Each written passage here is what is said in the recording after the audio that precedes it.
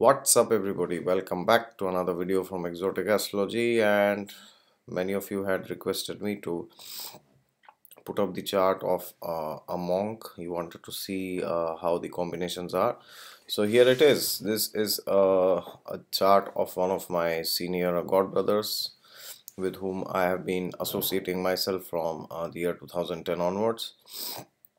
And this person is currently a monk in a temple in Maharashtra, and he's a very beautiful person, and some of the best days and best moments and most cherished memories of my life are spent with this person. So I'm extremely delighted to present his chart here. So this person is born on 3rd of August 1990, Bihar Sharif. That's the place in Bihar, India.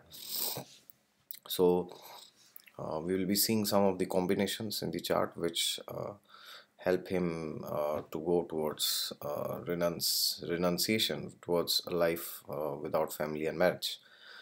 Now, first things first, the most important criteria for a monk is not that he or she stays away from women or the opposite sex, but the person has to be very spiritual in nature.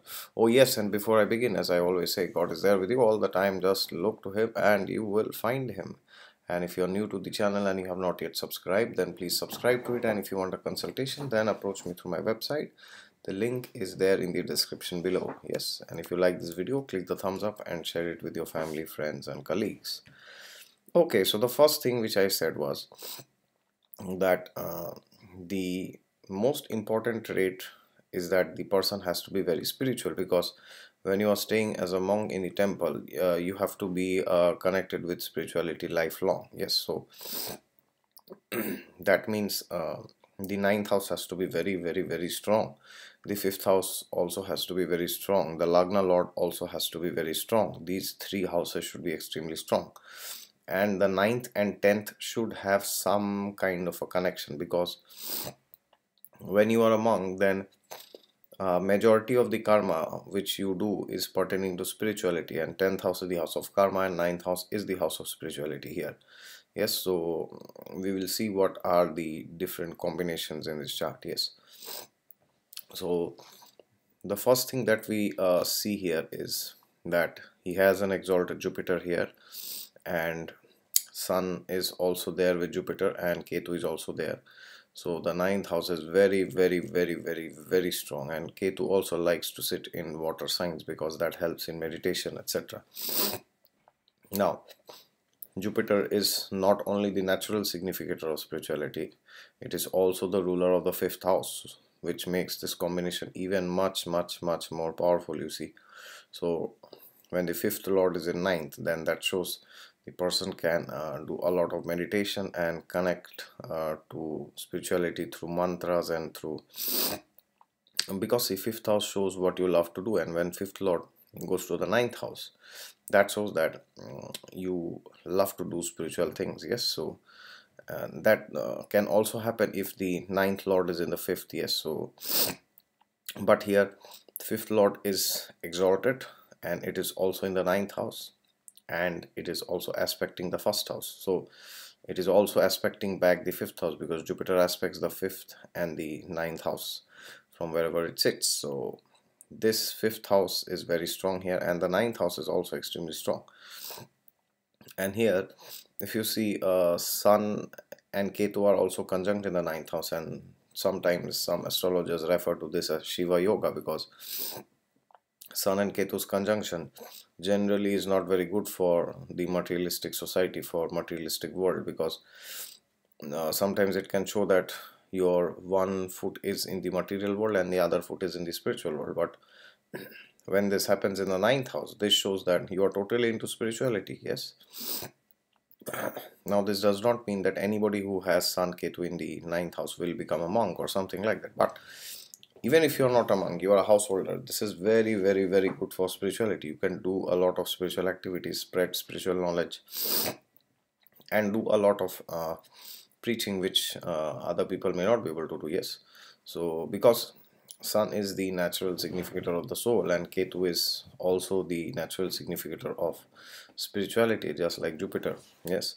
So sun also signifies light. Yes. So Jupiter, Sun, Ketu, all three signify spirituality in their highest aspects. So when they are sitting in the ninth house, this is extremely powerful. And Sun and Ketu both are in the nakshatra of Pushya, which is considered to be the best of the best of the best nakshatras of the zodiac, which means that when there are prominent planets in Pushya nakshatra, the person may not be interested in doing materialistic activities too much, and he may do activities which benefit the society, benefit the world, and bring enlightenment to others. That is why a Pushya is considered to be the best, but not because that people born in Pushya are foodies and they are born as millionaires or billionaires, as some of the YouTubers always keep saying that, oh, Pushya is very good for wealth, but they do not understand what real wealth is. Yes.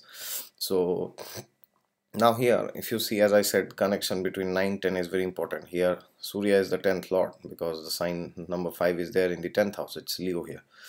So now you see that the 10th lord is in the 9th house, which is one of the very strong Raj Yogas. Yes. So this becomes very important actually, because now what's happening is that the lord of karma is gone to the lord of dharma, to the house of dharma, I mean. Yes.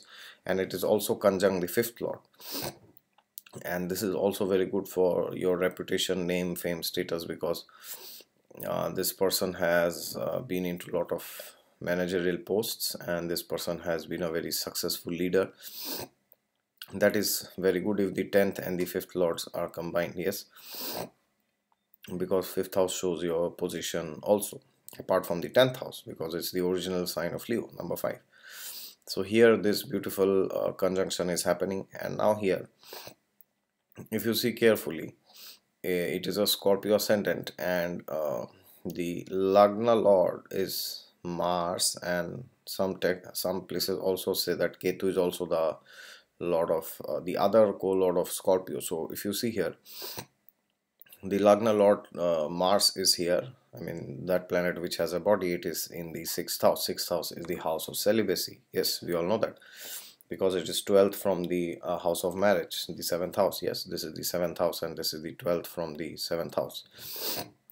So now when the Lagna lord goes into the 6th, it can show that the person likes to stay away from the opposite sex. Yes, and because it is very strong in its own sign, and this person is a very go-getter kind of a person, because anytime you say anything to this person will go and achieve it. Yes.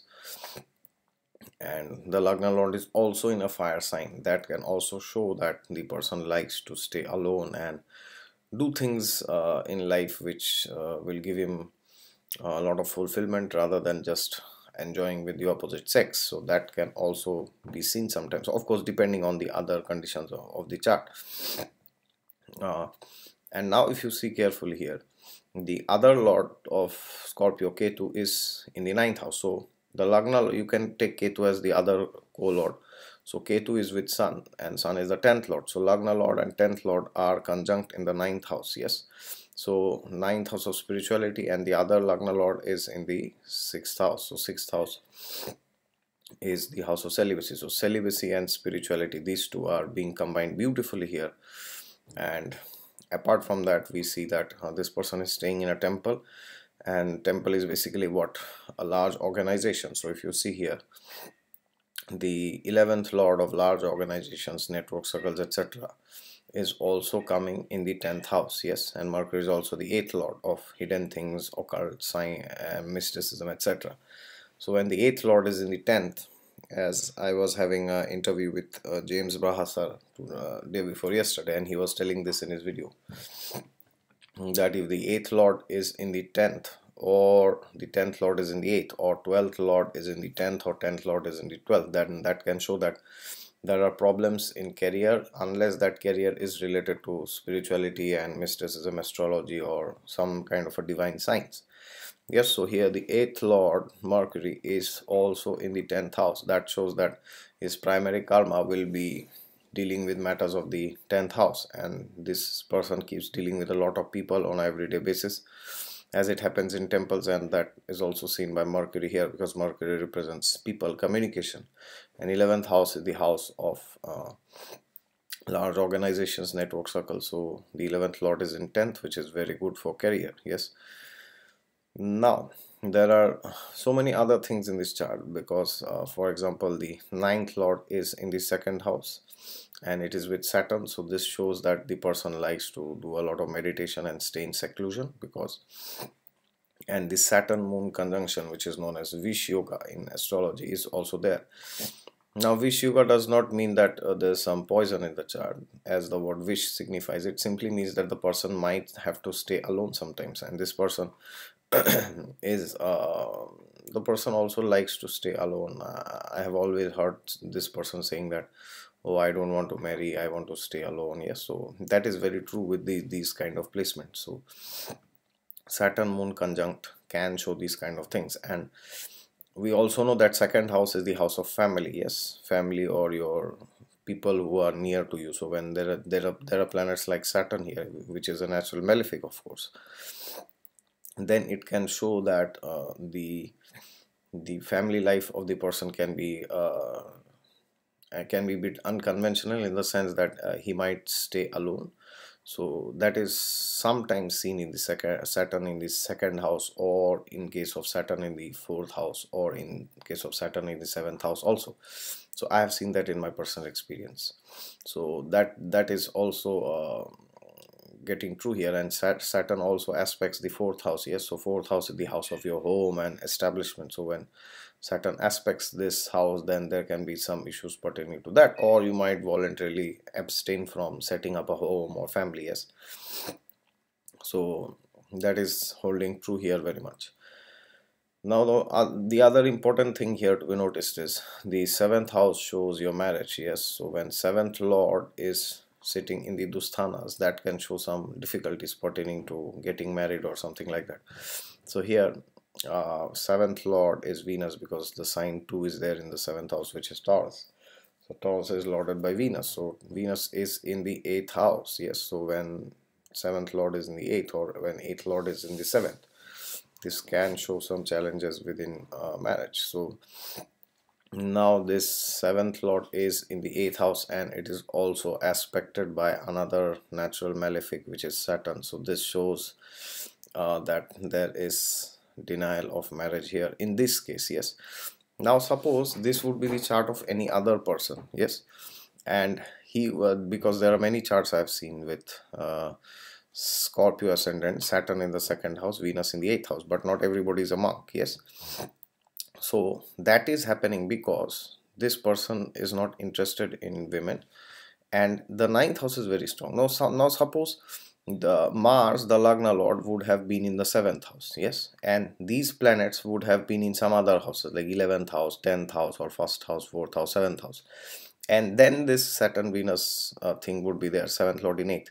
Then what would happen? This person would get married, maybe, depending on the other things, of course, but there would be some level of suffering in the marriage, because the seventh lord is in the eighth, and it is also aspected by another natural malefic, and the seventh house is also aspected by Rahu here. Yes, and because of that, and if these planets would not be placed here, they would be placed in some other houses. Yes, then maybe the person would get married, and then there would be some suffering, some pain, but maybe the person would stay married or get married again to somebody else, but maybe they would stay in the world like just another person. Yes, by getting married. But because in this chart the ninth house is so strong and the Lagna Lord is in the sixth house, and then we can say that this person is voluntarily abstaining from the opposite sex, and because of that, this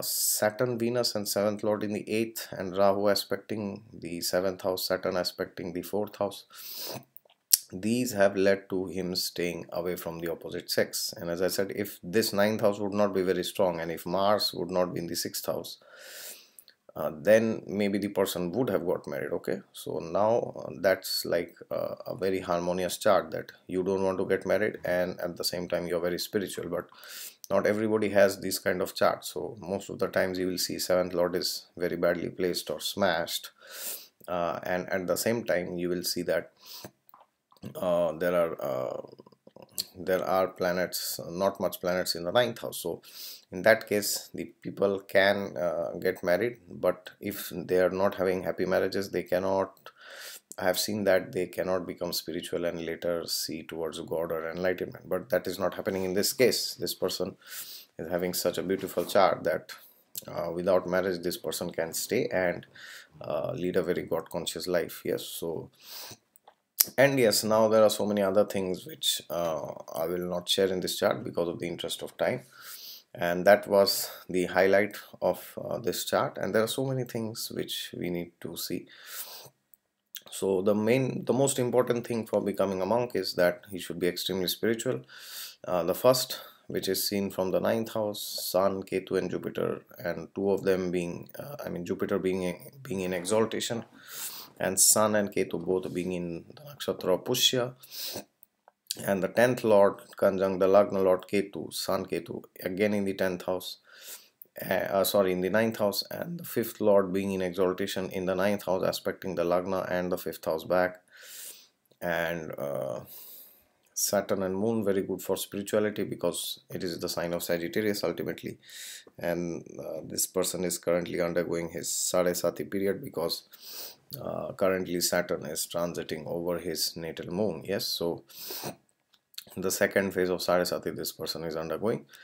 And apart from that, Saturn aspects the fourth house and Rahu aspects the seventh house, and Saturn also aspects the seventh lord and the natural significator of marriage, Venus, which is in the eighth house ruling the seventh house, and the Lagna lord in the sixth house in the sign of Aries, which shows that the person likes to stay as a celibate in the temple. Yes, and 11th lord in the 10th also shows this sometimes. Yes, depending on other combinations, of course. Alright, so now many of you will write in the comments, oh my god, I have Venus in the 8th house, my Venus is ruling the 7th house. As I said, just because you have Venus in the 8th house or 7th lord in the 8th doesn't mean you don't get married, okay? That only happens if the Lagna lord and the 9th house are supporting this, which in this case is supporting, yes. And there are so many other things which I will not share in this video, okay? Alright, so that is it from my side. Two things I wanted to share in this video: abstinence from the opposite sex and a very strong Lagna Lord and ninth house. Okay, so that is it from my side. If you're new to the channel and you have not yet subscribed, then please subscribe to it, and if you want a consultation, then please approach me through my website. The link is there in the description below, and that is all. If you like this video, click the thumbs up and share it with somebody who is asking you, oh, should I become a monk or not? Alright, bye bye, see you.